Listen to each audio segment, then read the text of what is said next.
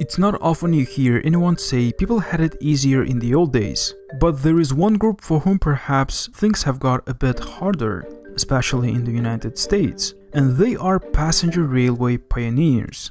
In 1800s, it took 4 days to travel from New York to Washington, D.C., and 2 weeks to reach Georgia or Ohio in a fastest steam locomotive train. About 30 years later, train travel in the US was almost twice as fast, which is a huge improvement. Rather than taking 2 weeks going to Georgia or Ohio from New York, it took 1 week, and in 2, it could get to the state borders of Louisiana, Arkansas, and Illinois. And getting to Minnesota would have taken about 5 weeks. By 1857, with a week's travel, you could get to the eastern border of Texas, and in about 4 weeks, you could get to California. Only the Northwest took longer than a month to reach from New York. By 1930, it took 2 days to get across half the United States by train, and 3 to 4 days to get to the other coast. And now in 2019, after almost a century later, it takes almost 3 days to reach California from New York in an old, noisy Amtrak trains, which is a for-profit, government-subsidized passenger rail company. Sure, there are airlines that could take a lot more faster now. Regardless, on the other side of the globe, China has the world's fastest and largest high-speed rail network of more than 30,577 kilometers, the vast majority of which was built in the past decade. For example, Amtrak's fastest line, Acela Express, with its average speed of 104 kilometers per hour, takes from Washington, D.C. to Boston in 7 hours. And China's Shanghai Maglev can travel the same distance from Beijing to Zhengzhou in 2 hours and 20 minutes, with its average speed of 300 kilometers per hour.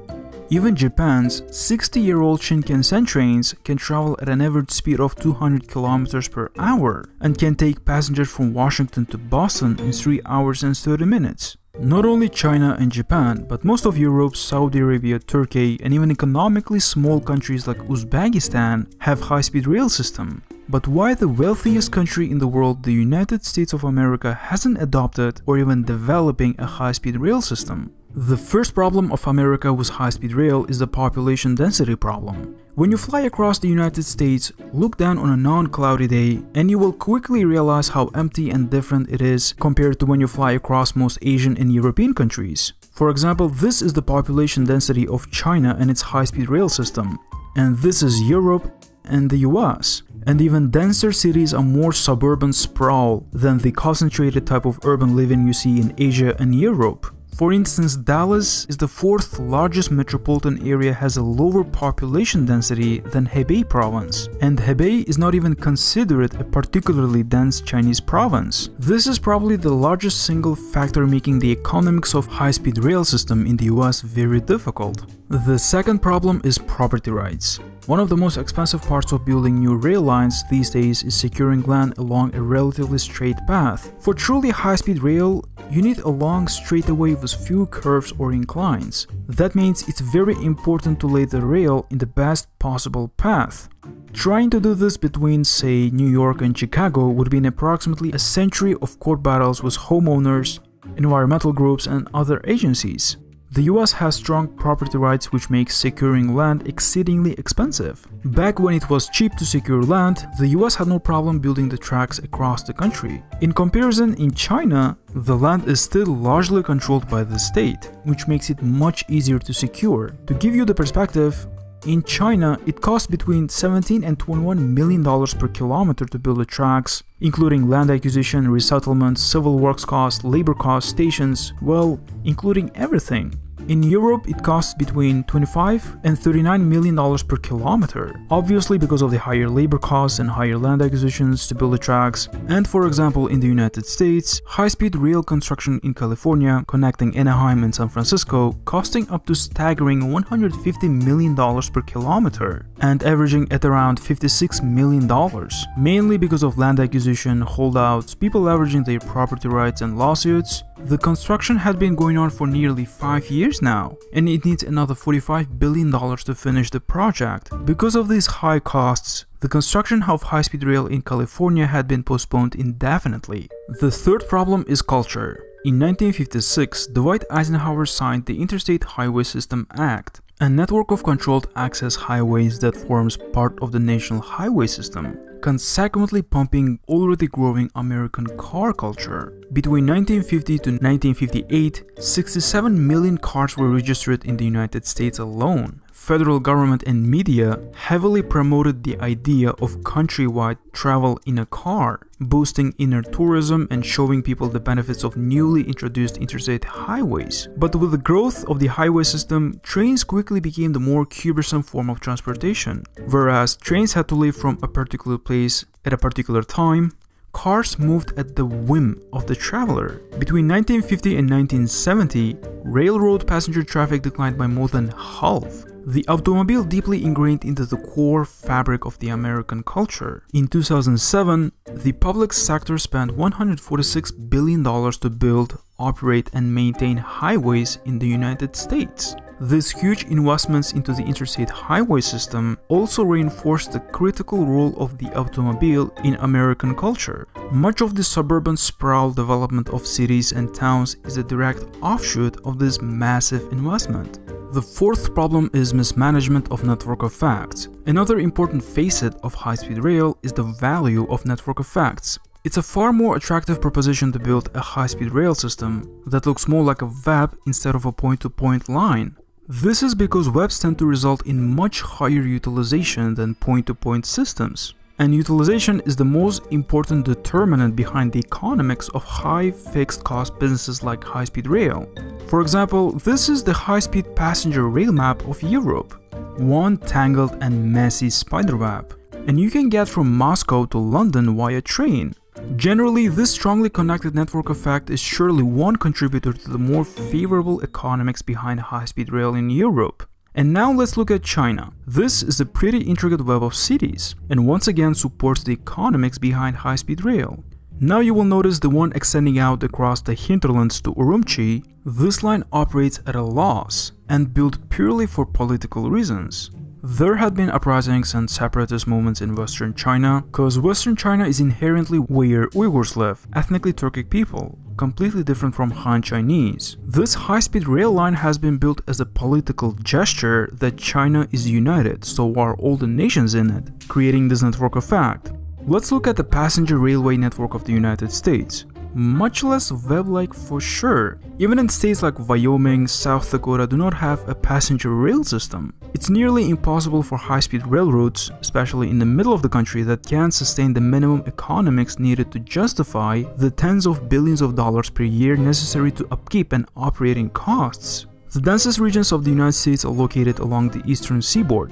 Running a single line from Boston down through New York and onto Washington, D.C. makes the most economic sense. Indeed, this is where Amtrak's fastest train, Acela Express, exists, as well as most utilized regular passenger rail lines. However, one of the limiting factors behind the economics of passenger rail in the United States is simply it cannot take advantage of nationwide network effects conveyed by web-like networks you see in Europe and China.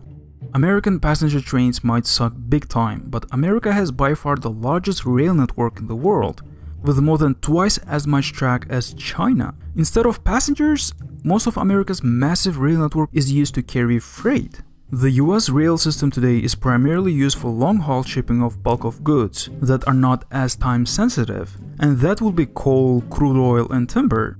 Moving goods by rail is 4 times more fuel efficient than by road, and it's very cheap, particularly in the US. It costs 2.5 cents per kilometer to move 1 ton worth of goods. Private rail companies build and own railways, and they have invested about 17% of their revenues in their networks since 90s. This is about $500 billion of private money over the past 3 decades. For example, this is the passenger railroad that crosses North Dakota, and this is the freight network that crosses the same state. In Europe, freight companies pay passenger rail companies to use their railroad. In the US, it's vice versa. Passenger carriers like Amtrak pay freight companies to use their railroads and given low priority pass, making delays more problematic and causing higher ticket fees. Besides, there must be only one major country in the world that bribery is legal, and that country is, of course, the United States of America. That legal bribery goes by name of lobbying and special interests. Basically, corporations giving money to politicians so politicians make laws that benefit corporations. For example, Amazon, Netflix, and other giant companies paid zero federal taxes in 2018.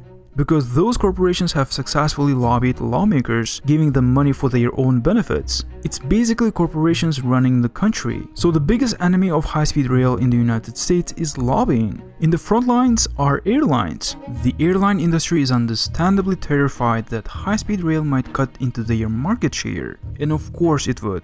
The airline industry pours millions of dollars into lobbying against high-speed rail, trying to ensure that tracks never get built. This hostility has become particularly evident in Texas, as the state attempts to build a 322 km/h high-speed rail line between Dallas and Houston have been smashed by aggressive attacks and lobbying by Southwest Airlines. The airline went so far as to threaten to leave the state of Texas entirely. Bigger industries like the oil companies pour billions of dollars into lobbying, propaganda, and paid politicians. And other infrastructures like the interstate highway system has this vast ecosystem of vendors, whether they are asphalt suppliers, road construction companies, underground construction companies, paving and repaving companies. Basically, high-speed rail is an existential threat to oil, airline, and road industries, as it does not use any fossil fuel and completely eco-friendly. And this lobbying problem will not go away easily.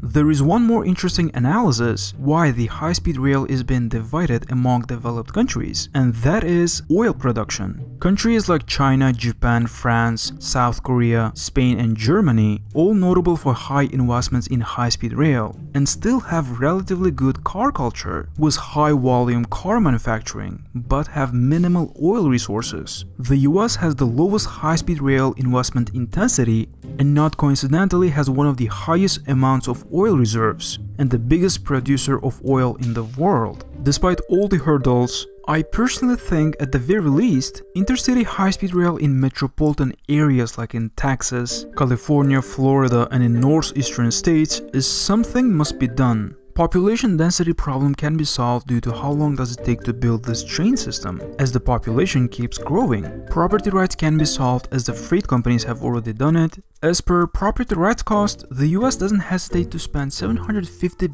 billion per single year on the military spending. With this annual spending on the military, the entire nationwide high-speed rail infrastructure can be built, or maybe 2 years of this sum at the max. But the lack of will and political enmity towards high-speed trains, it will be kept on hold. But I think after 20 or 30 years, climate change will push people into switching to more eco-friendly means of transport. So high-speed rail in the United States is probably inevitable in the future. Thanks for watching. What do you think? Does high-speed rail work in the US? Leave your thoughts down in the comment section below and support this channel on Patreon. It will help to increase the quality in the video production. I have some videos coming up and we will continue our series on the insane alternatives to get to space. If you like the videos, please hit the like button and subscribe.